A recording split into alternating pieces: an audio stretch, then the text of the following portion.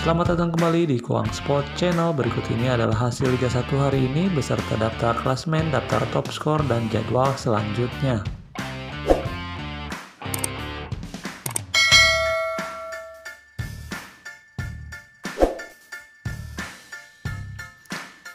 Hasil Liga 1 hari ini Sabtu 13 Agustus 2022. Arema FC berhasil mengalahkan Bali United dengan skor 1-2. PSS Sleman berhasil mengalahkan Barito putera dengan skor 1-0. Dan Persib Bandung menang 2-1 versus PSIS Semarang.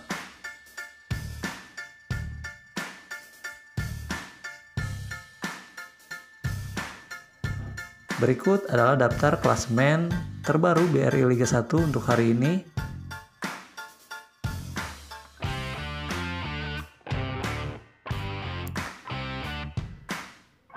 Berikut adalah zona degradasi ditempati oleh Nusantara dengan torehan 2 poin, Persib Kediri 1 poin, dan Persis Solo belum mengemas poin, masih 0 poin.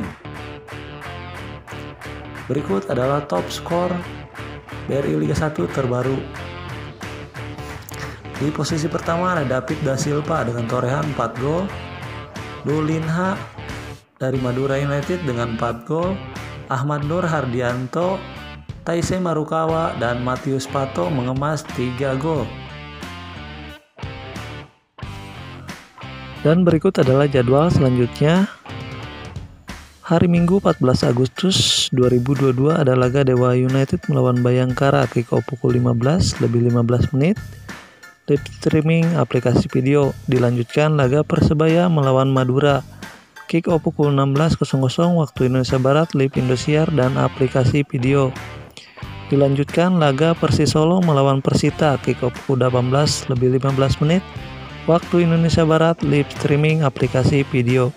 Dan dilanjutkan laga Persikabo melawan Persija Jakarta, kick off pukul 20 lebih 30 menit waktu Indonesia Barat, live Indosiar dan aplikasi video. Itulah update Liga 1 untuk hari ini. Salam olahraga.